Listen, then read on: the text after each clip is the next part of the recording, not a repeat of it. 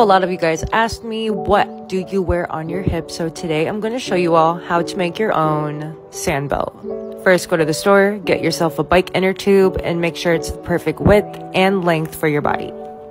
Next, pick either end of the bike tube and make a knot.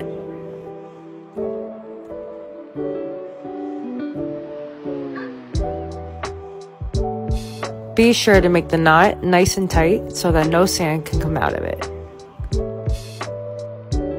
Next, you're going to take the belt and you're going to tie it around your hip.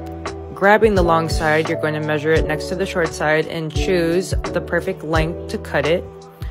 Next, grab your knife or your scissors and carefully cut through the tube. If you are a child, please ask your parent or guardian to help you do this.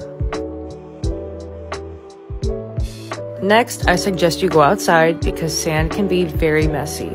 So, you're going to get your inner tube, a funnel, and your sand. This process is going to take a little while, so I'm going to speed it up for you. So first, open your bag of sand, grab your inner tube, put the funnel at the top of the inner tube, and just start feeding sand into the tube.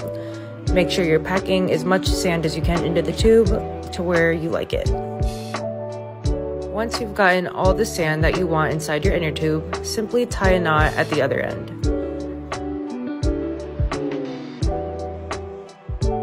Make sure it's nice and tight, just like you did on the other side. Also, LOL, please disregard your girl's facial expressions.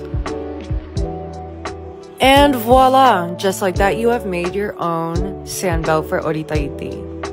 Tie it around your waist, tie it around your hip, wherever you want to tie it when you dance, and get ready to Ori.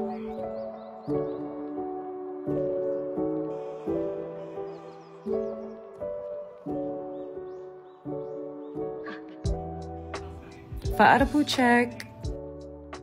Thank you guys so much for watching. I hope you enjoyed it. Tag me in any video if you decide to make your own. Bye!